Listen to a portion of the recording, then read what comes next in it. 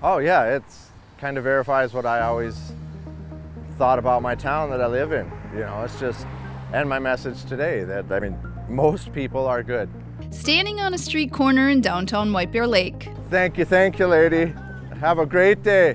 One man on a mission is spreading a dual message of love and acceptance, getting a few hugs and plenty of honks. Heck yeah, that's a horn honk. I work in healthcare and I'm seeing people suffering. I'm seeing people that I care about suffering.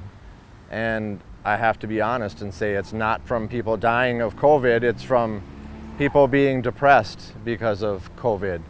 White Bear Lake resident Jeff Lokes has become a community activist, spearheading campaigns to help veterans, the homeless, and the hungry.